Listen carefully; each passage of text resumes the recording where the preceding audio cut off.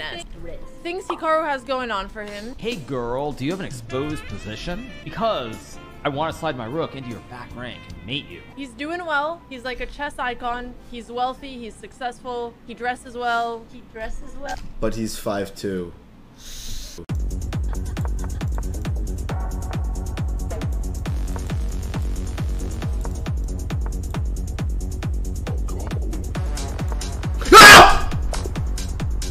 Mouse slip! Oh my god! And people are gonna call me toxic. People are gonna call me drama baiting. Let's make something very clear.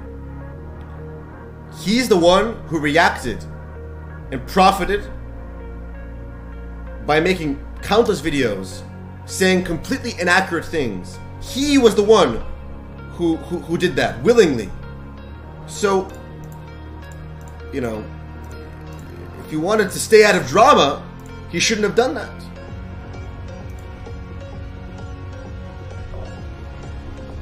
And people are going to think that I'm going to be afraid to speak my mind. People are going to say I'm toxic, I'm crazy. Why am I drama baiting? I am simply responding to slanderous accusations. That's all I'm doing. Correcting the record of a manipulated narrative that he's perpetuating.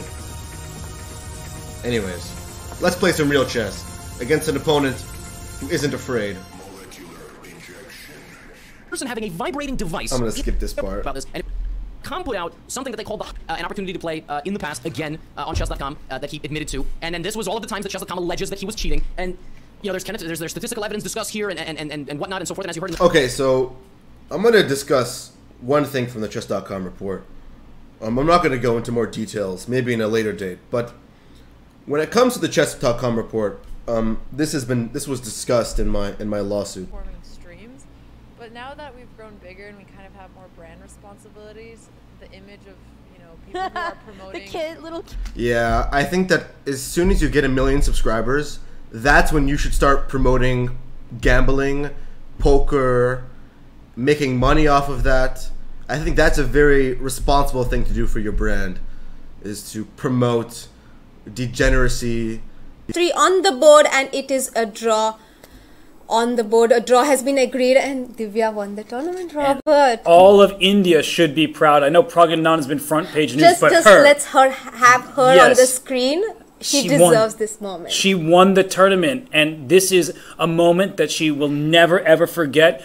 You know, we were worried for her after she lost the 8th round, but she came back in style, beating me to make sure that I was doing okay.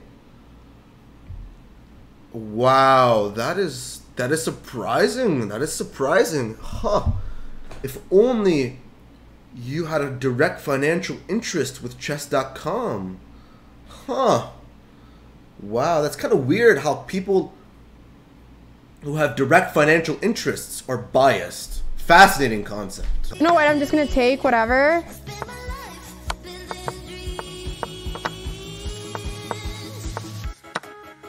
What? No! No! I completely destroyed this person!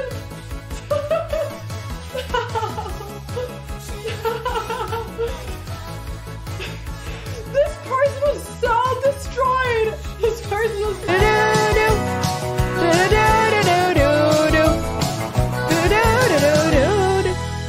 Guys, that was epic! What? This is so good!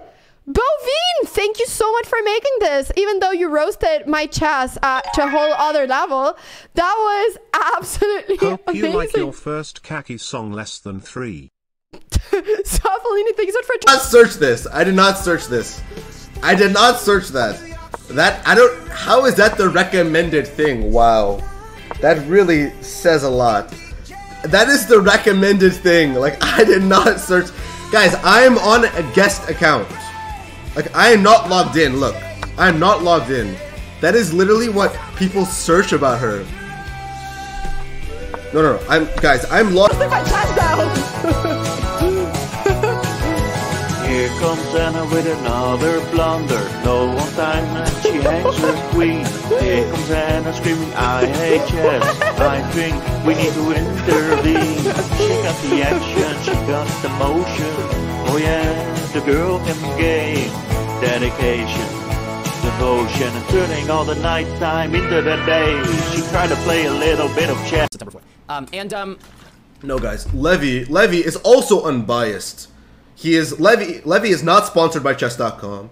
Levy's career was not made by chess.com. Levy's career was not made by Hikaru rating him, promoting his YouTube channel. Levy's career and success has absolutely nothing to do with chess.com whatsoever. That is why he is unbiased, and all of his opinions are completely honest and unbiased and are just what he personally thinks, because he has nothing to do with chess.com. Thinking about you starting chess in 2012, that's 11 years ago. I guess, how have you become one of the best players in just 11 years? How did you do it? Yeah, it's not the easy road. It's a long, maybe boring sometimes. It's a long road, so you have to make a lot of sacrifices, and it's not the easy road. It's not, I think, for everyone, but at the end, I guess there is some benefits also. So it's not easy, but I like to play chess, so it's good that I do something in my life that I like to do. Wow. It's quite a story always. I was going to get better. Yeah, I don't want the tagline to be drinking is cool, you know? So because drinking is not cool, but gambling is. Yeah.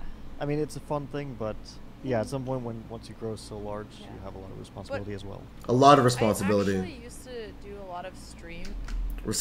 Yes. They are so responsible, and I appreciate them caring so. Take pawn, but then my queen takes your pawn.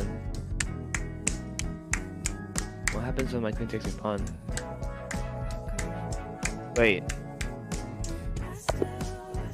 What the fuck? I'm leaving, bro. What the fuck?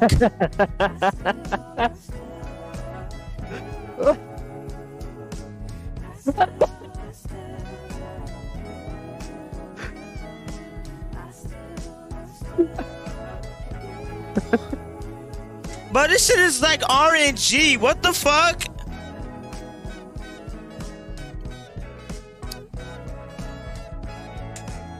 This nigga wants to fucking shit on me in chess in a game he knows how to play. When I'm gonna put up a game on a character I've never played. No. No. Oh my. Nigga, rematch.